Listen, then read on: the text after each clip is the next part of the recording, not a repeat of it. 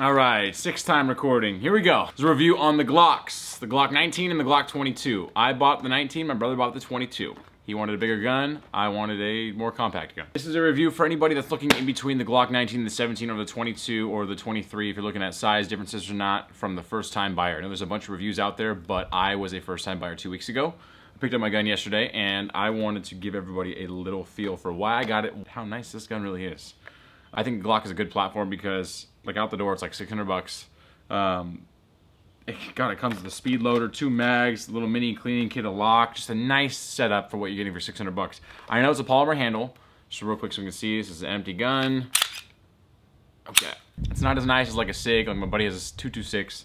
It's not as nice as the 1911 style gun. I got a 19, I wanted the 9mm, and what I did immediately was I got rid of the finger ridges. The finger ridges were something that I hated about the Glock. I loved holding the 1911 grips and feeling how well they were, how smooth they were.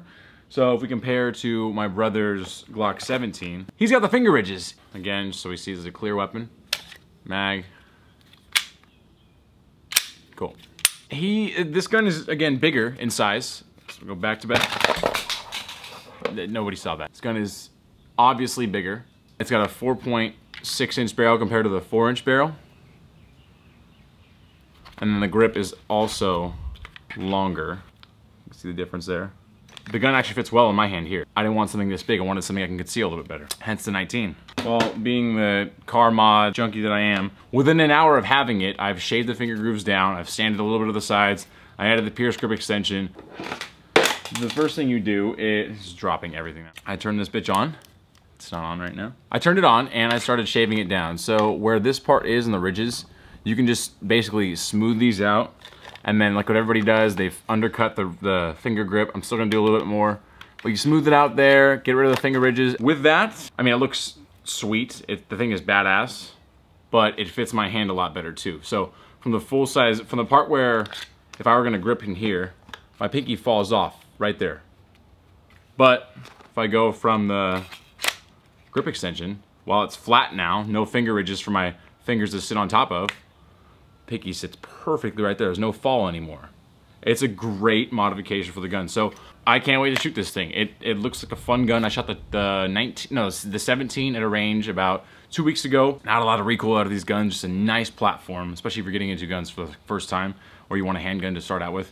It's a good piece of machinery to buy. But here's why. I like to mod things. I like to mod my car. Pretty much anything I can get my hands on. That's what spoke to me in Levels, is because I can immediately mod this thing. It's got a polymer handle. You can chop that thing up left and right. You can do whatever you want. Sky's the limit with this gun. Versus buying a 1911 for $1,300, $1,400 for like a SIG.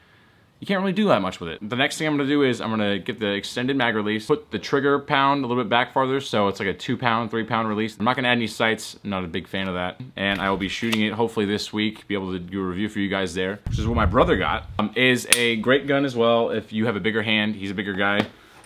His fingers, however, fit in the ridges well. Another great gun, great piece of machinery. He got the 40 cal.